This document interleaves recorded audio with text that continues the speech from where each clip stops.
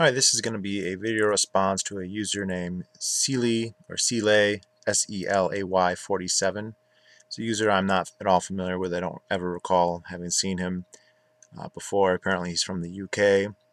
I just happened to do a random YouTube search on the term libertarian, and today his video came up. The title of his video, which I'll put a link to, is Politics, the Statist Strawman. His video really wasn't about that. His video was about something a little bit more interesting, actually. It was mostly a discussion of healthcare, and he laid it out that he's from the UK, and he really can't imagine that there'd be any debate about there being universal healthcare, the NHS as it is in the UK, and that it was a revelation to him to find out that things are different in the United States, although I think, based on watching his video, that he's not quite aware of how much they're not that different. The U.S. system is not based on the ideology of Ayn Rand. That's certainly the case. In any event, he refuted the argument. He said he had a libertarian friend in the UK, so cheers for that. There's not many of them. So I'm glad he has a friend who is a libertarian, but his argument that he went and which makes up the body of his video was that now I'll try not to laugh here because it's obviously it is necessary for the government to institute national health care, and the reason this is true is because the government has stepped in to do this. So it's axiomatic. There's a sort of determinism here where if the government is doing something, then it is necessary that the government do this. And he says the government exists to solve problems in society that that can't be solved except through government, and so anything that the government's doing is something that couldn't have been solved some other way. Now, I don't agree with the idea that that's what government exists to do, but even if we did accept it, let's just say that there are some things that only government can do. This is not something I agree with, but let's just accept that.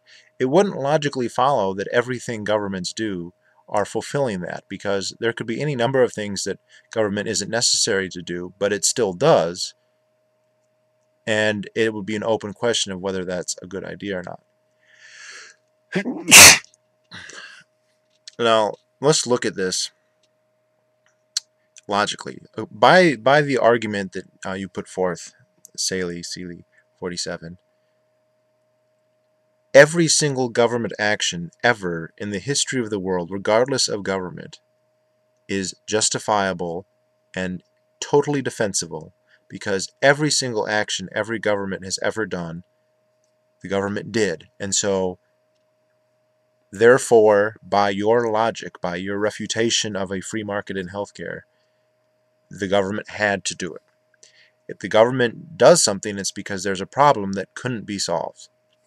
For instance, let's say that the government raises the wages of politicians, something that governments are wont to do on fairly regular occurrence.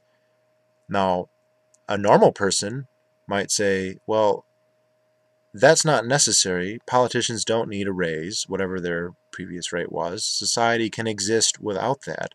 But your logic is that no, if they had never given themselves a raise, that would be one thing. But if they do, then that proves that it was necessary. You know, the government only does things that society can't do on its own. And so the fact that they have given themselves a raise is proof that they were solving a societal problem that only they could solve, and there we have it. And that is just the tip of the iceberg. Let's just focus on the UK now.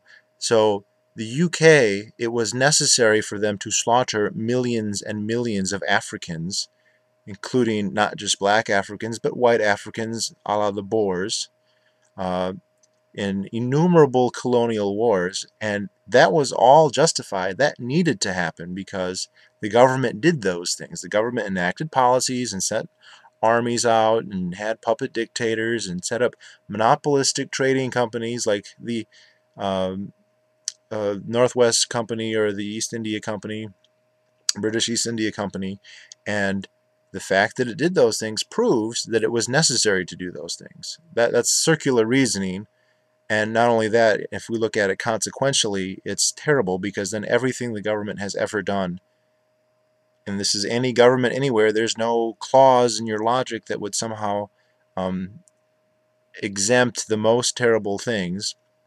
So when British agents, say, deposited smallpox-infested blankets in North America, as they did in the aftermath of the French and Indian War during Pontiac's Rebellion and several other occasions, and intentionally killed tens of thousands, not hundreds of thousands, of Native Americans, mostly women and children in their villages, that was perfectly acceptable. You can't question that, because the government did it, and so it was solving a societal problem that only the government could solve. So crazy libertarians are out of line to talk about this, and you say, oh, that's all in the past. Well, there's a lot of history with England, so that's easy to point to the previous outrages, for which England really has more than its fair share. But we can even look at modern times, look at something like the Olympics. It's not a big tragedy, but if, say, a libertarian said, I don't think that London should have spent all this money on the Olympics. As far as I'm aware, by and large, the Olympics are money losers in terms of all the tax money that goes into infrastructure or whatever. You don't get repaid in tickets and additional commerce. But you would say that is a baseless argument, because it doesn't matter if they lose money on taxes or gain money on taxes. The fact that the government, and in the case of the Olympics, I don't know if it was the British Parliament or if it was the London city government or what. It's irrelevant in terms of the debate here, though. That the fact that they got the Olympics to come there, it means that it was necessary. Society needed it. They did it. And how do we know society needed it? What's the rubric to decide that society needs something? Well, the government did it, hence society needed it. So the government of Great Britain had to invade Iraq. Society in Great Britain had to invade Iraq in 2003. We know this. There's no debate about weapons of mass destruction or terrorism, or what did Saddam Hussein have to do or not have to do with a threat to the United States / Great Britain. That's all irrelevant.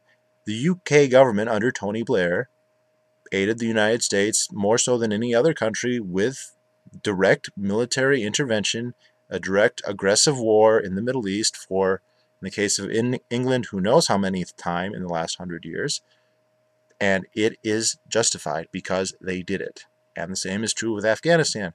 The same is true in Libya and in Syria now, more than likely.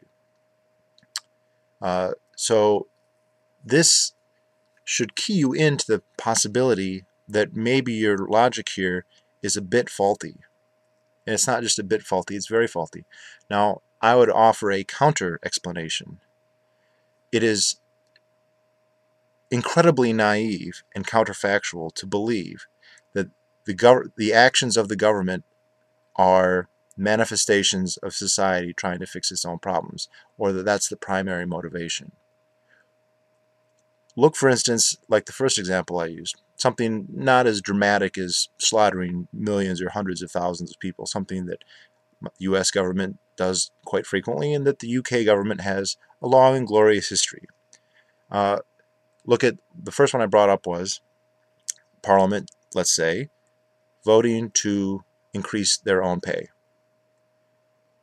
Would you say that that is evidence that society needed Parliament to be paid more and that the government is simply manifesting that? Or would you say that members of Parliament are, at least to some degree, maybe we can debate how much and maybe it varies from individual, but to some degree are motivated by their own selfish interests, and they think that they would be better off with a raise, and so they give it to themselves?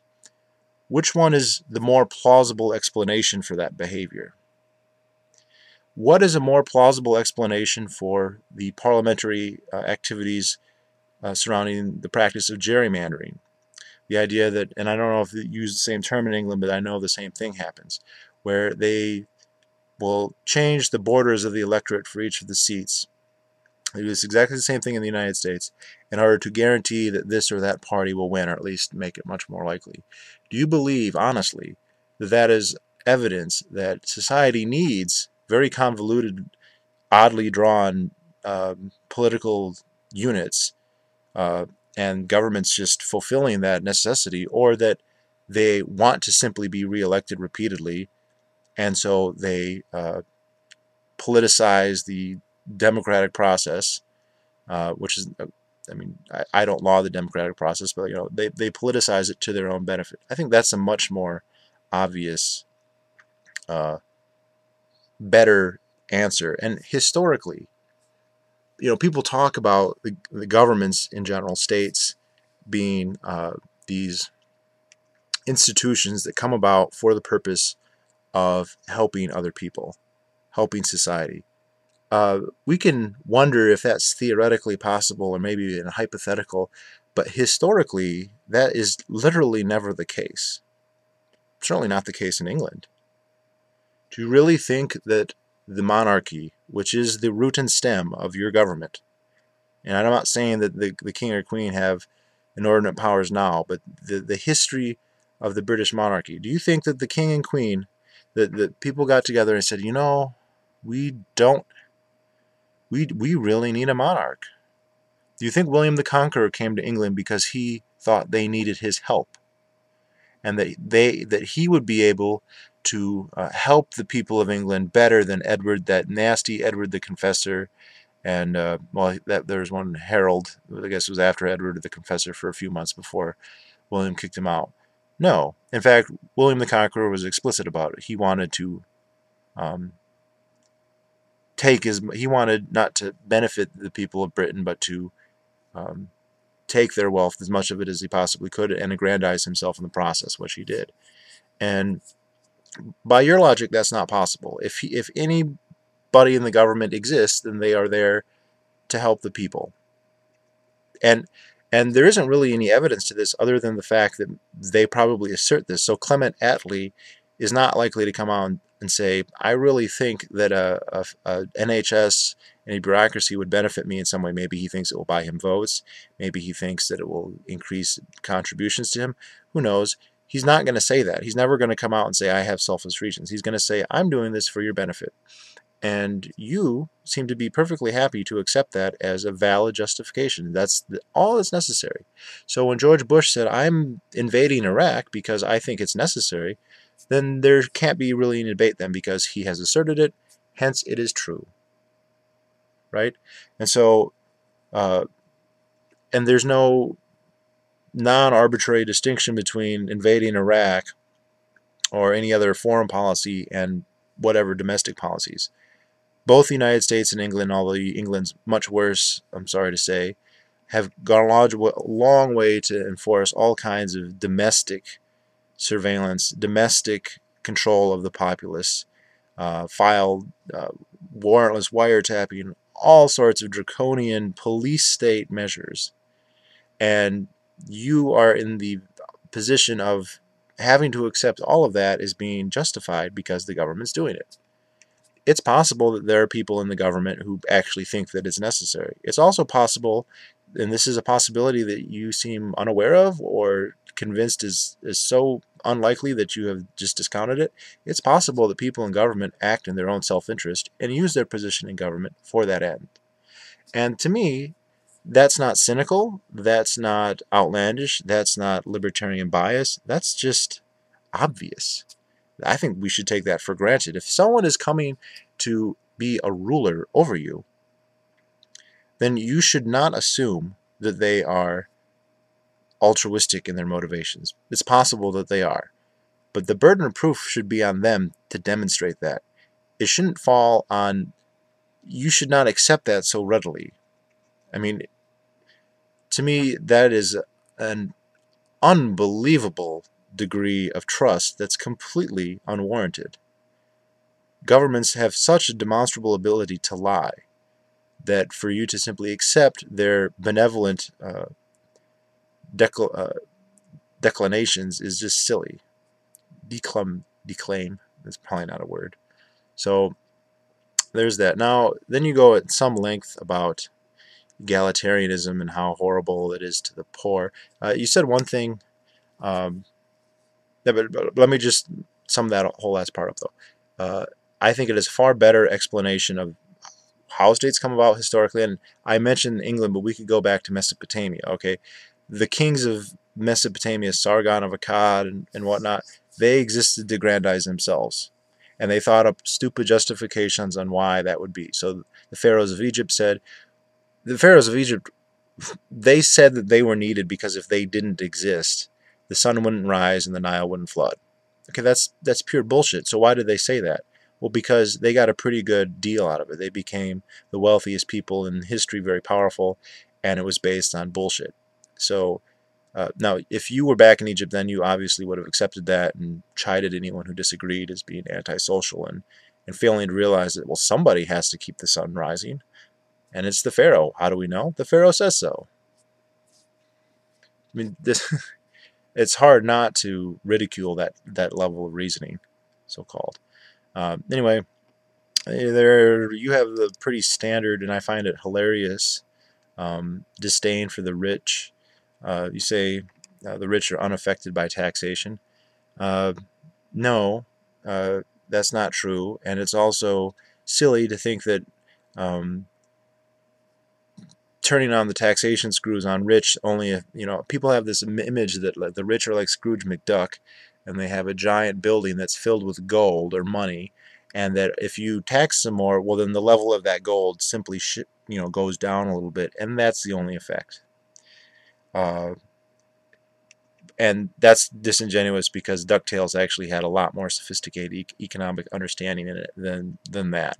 But let's say I'm wealthy, and let's say 20% of my wealth is in mansions, 20% of it is in yachts, 20% of it's in all other kinds of pleasure craft and vacationing and villas and speedboats, and then all the rest is food and whatever. And then you can say, well, you don't need yachts and you don't need all those things, so we're going to put a 50% greater income tax on you. Then I'm not the only one affected, because then I'm not going to be buying, I'm either going to stop buying yachts or stop buying villas or downgrade all of them. And then every person who has a job in some level of production to provide those goods and services, well, they're out of business too. The guys who buff the deck of the boat. And I have a libertarian friend in the UK who makes a living. He doesn't buff. I'm probably insulting what he does, but he does wood care services, and he does nice houses. And well, he can fucking not have a job because the stupid rich people don't know how to spend the money. And the other problem here is that the image is that you take that money from Scrooge McDuck, and say you take 1,000,000 pieces of gold, and then you give 1,000,000 pieces of gold to the poor orphan, from Charles Dickens novels, and that's what happens. No, that money is sieved through the government, which means some of it, at the very least, is lost in bureaucratic friction. People accuse libertarians of being exaggerating in this area. So I'm not going to give you a number because it does vary, but some of it is lost. A lot of it's going to go to mid-level bureaucrats who aren't nearly so empathetic as the typical needy person. And sometimes the amount that's lost in this process is enormous. The other part is when it's divvied out politically, always. Always. It's never given, no questions asked. There's always a string attached. You have to, if you want to accept this, then you have to be this way or that way. They only give it to certain groups or certain people. They don't give it out equally. And this egalitarianism from people in the UK, I find utterly incomprehensible, because you have a fucking monarchy. Just today, it's been in the news that Prince Harry was in Vegas, nude pictures or whatever, and I just heard on the side that he's been continent hopping at the fanciest hotels around. Does Prince Harry have a job?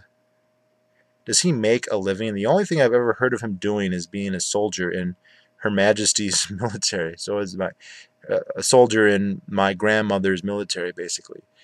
No, he doesn't have a job. You all get to pay for him to do all this directly or indirectly. and he's not even the main recipient. The biggest welfare queen in the world is fucking Queen Elizabeth. All right, and you know what? She has the crown jewels and all those castles and who knows however much wealth.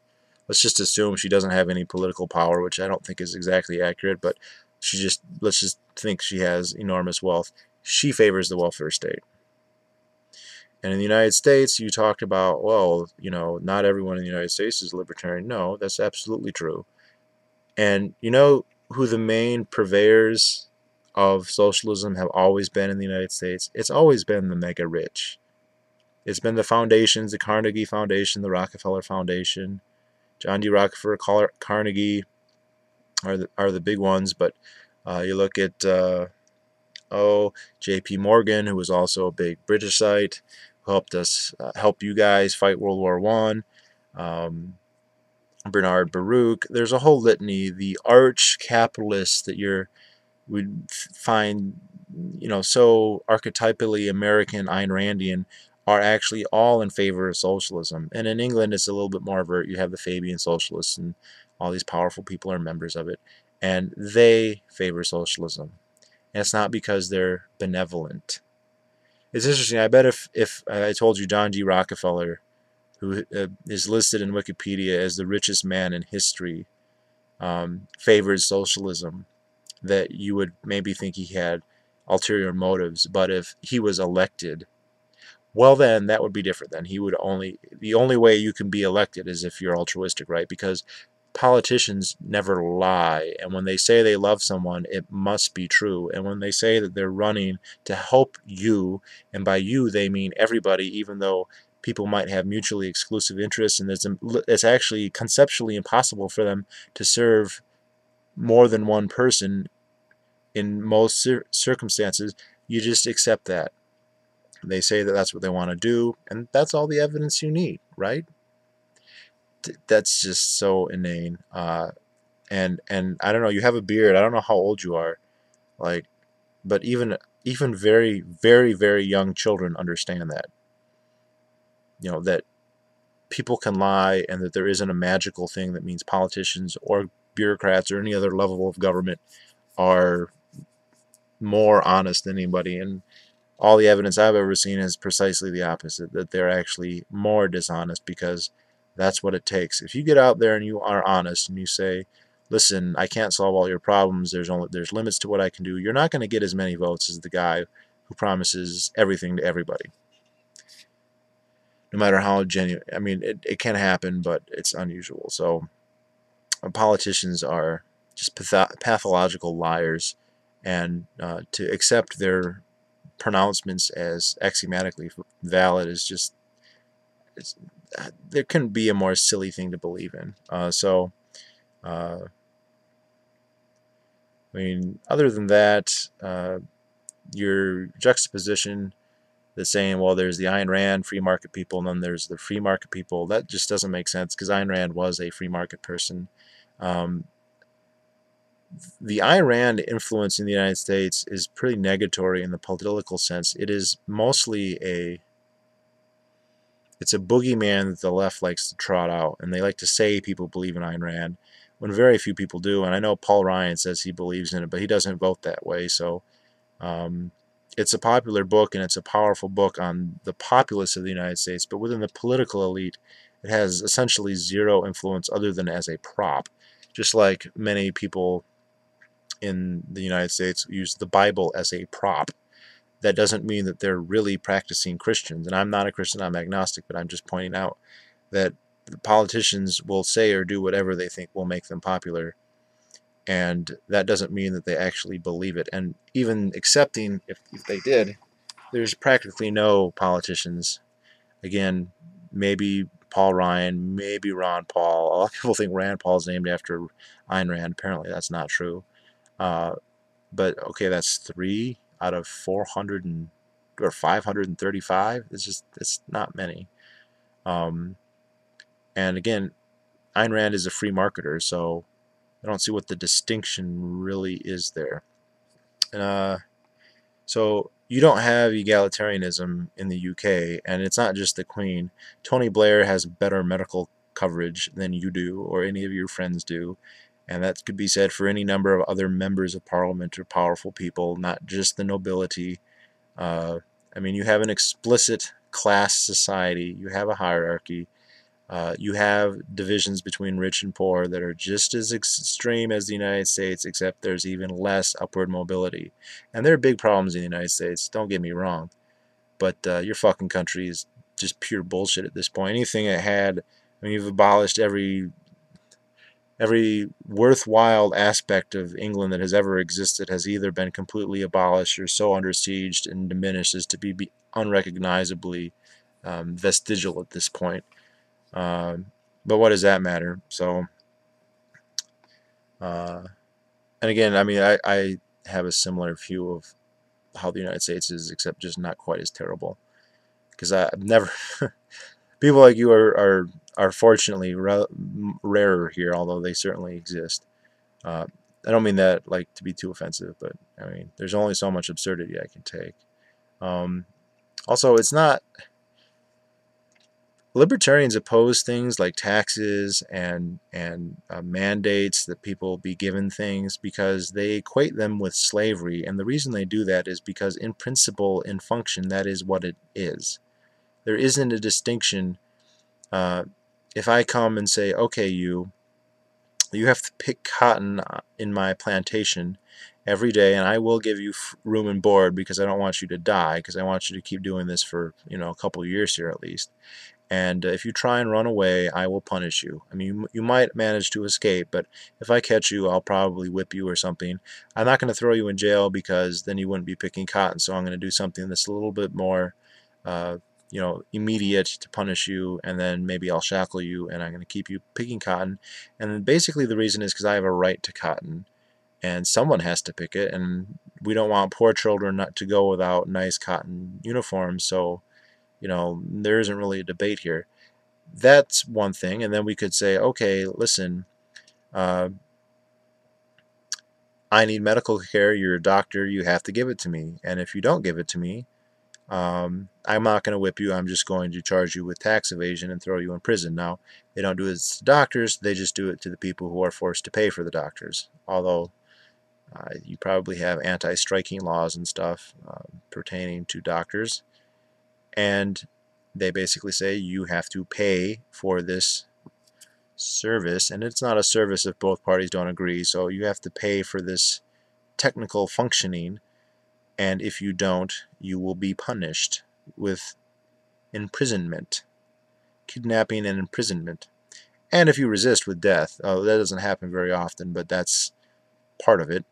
And that's what libertarians have a problem with, and that's the moral argument. Consequentialist argument, which you didn't really touch on at all, it's not simply that, oh, well, there'll be poor people and rich people, and then the rich people will just take care of the poor people. No, it's a little bit more nuanced than that.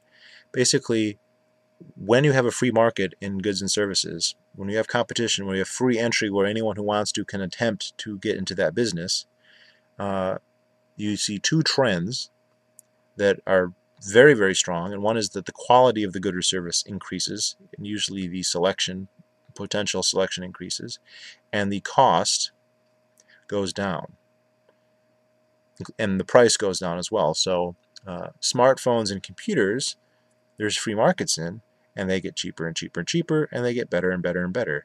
And healthcare in the United States, and I don't know about the UK, healthcare was getting cheaper and cheaper and cheaper, and the quality was getting better and better and better. Then the government started to get involved, and I know this is a shock, but the United States government has been heavily involved in healthcare in a very big way since the 1930s, much more so since the 1960s, and at least to a degree going all the way back to the progressive era. Now, more than 100 years, more like 110 years now. These government activities, all of them, demonstrably raise the price. And so bitching about how expensive it is, when the price of, and here's a question for you, if the price of healthcare goes up 10%, who is hurt the most by this? The Scrooge McDuck rich people or the poor people? Poor people. So why would you favor that? Because you hate poor people? No. I mean, because you don't believe in the consequences of your actions, or because you don't think that there are consequences to your actions. You think that since a politician says the reason we're passing this bill is to help consumers and protect them, that the fact that there might be other effects of that bill, say causing the price to go up and hurting poor people if subsequently, well, since the politician doesn't say that, then it didn't happen. No. The price of healthcare has risen considerably directly as a result of government interference.